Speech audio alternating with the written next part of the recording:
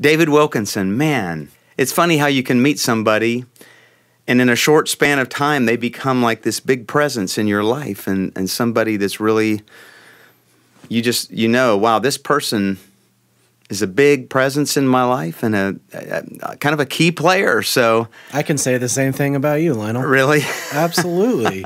A common friend kind of said, you guys need to meet each other. And we had a beer one night and wow, soulful. That's all it took. That's all it took. That's Simpatico, kindred spirits, man, from the beginning. Truly. And your life is such a quintessential kind of story that I want this podcast to be about, because I really do want to encourage people to think beyond where they've been, what they've done.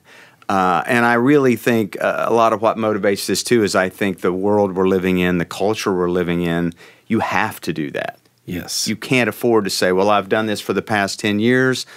I'll do this the rest of my life. Of course, we know that. But maybe now, even the past 5 years.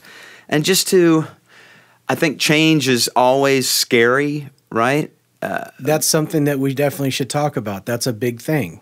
Right. It's inevitable, but it is scary for a lot of people. Yes. I heard someone say one time, David, that change is only scary when you're implementing it. When you choose to change, that's one thing. But when change is imposed on you, it's not on your calendar. Yeah.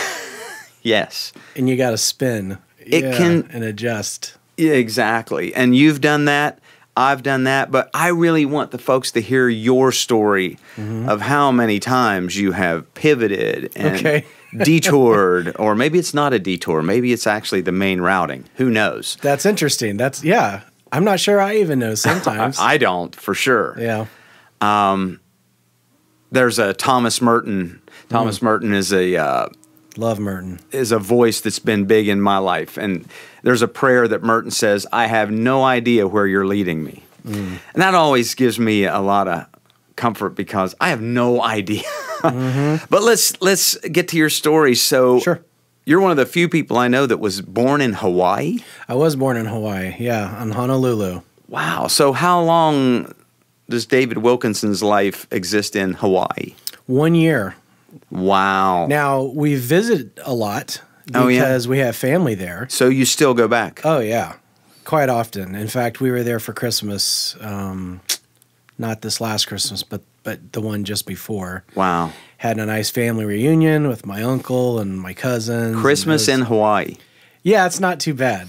Yeah. I can think of worse things. We didn't pack any presents. We were like, Christmas is the destination this year. Yeah, that's so great. But my father, he was at the University of Hawaii.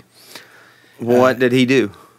Well, my dad, the way I say it is my dad is from Gypsy blood, and I am as well. And a lot of people, they assume, a military kid.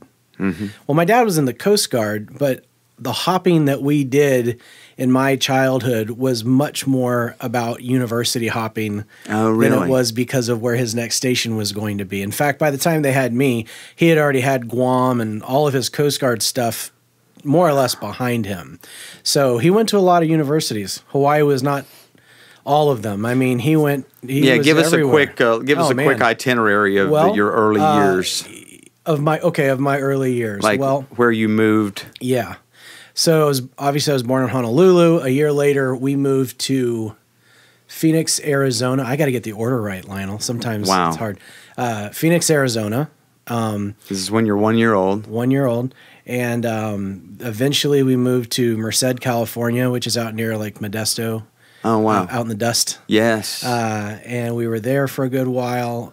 My dad, at some point, and I can't quite remember where it was, he taught mathematics on a reservation. That was what he did there. Really? And he was an engineer. He worked at plants. He has a very interesting career trajectory from his life, which I guess informs why mine has been kind of all over the place as well. Wow. Let's see. So we did. You're in California. California. I think next was Nashville. For 2 years.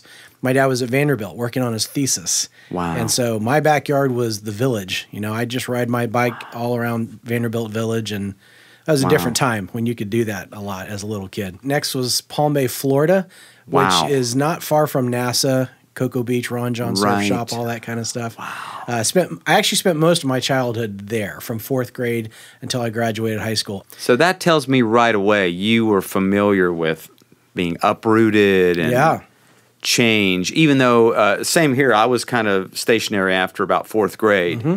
And mine was only one move, but you had a bunch. So, well, what's interesting is I used to, when kids or people would ask, oh, well, you've never really had any place to hang your hat. And I used to, it wasn't a negative thing, but I would think like, yeah, my dad, he's got gypsy blood. We're nomadic people. We've moved all around. And what I realized was, Lionel, from the time I graduated high school until now, all of my choices, I've actually moved more now from college to present day than I did during all of my childhood. I mean, I was in Arkansas, Texas, Colorado, Indiana. Dang. So, and then here eventually.